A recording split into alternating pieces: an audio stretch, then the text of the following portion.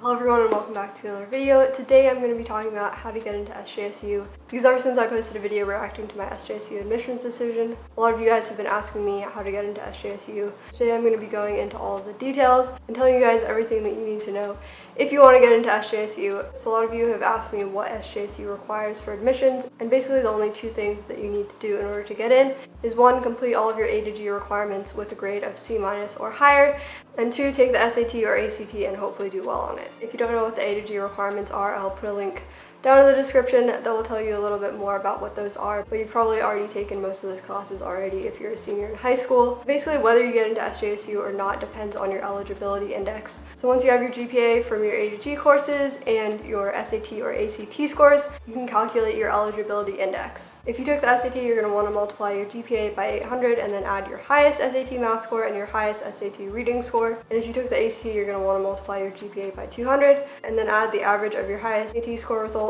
and then multiply that by 10.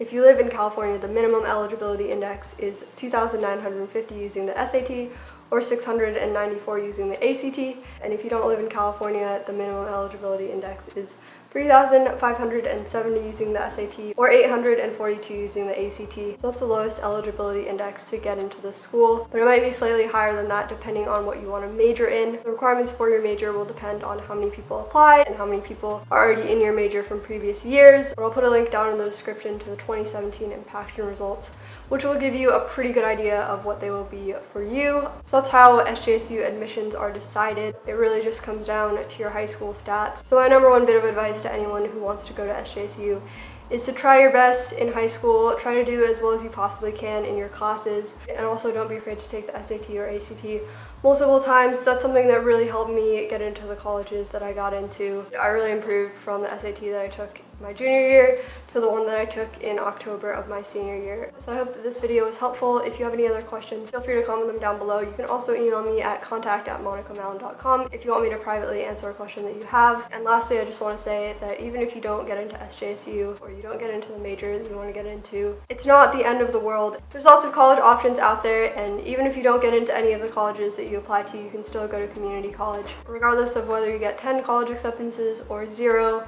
you can still do great things in the future and you can still end up in college if you want to. So I hope that this video was helpful to anyone who's interested in going to SJSU. Thank you all so much for watching this video. Click here to subscribe, click here to check out my most recent video. I love you all so much, stay awesome, and I'll see all of you very soon with a new video. Goodbye.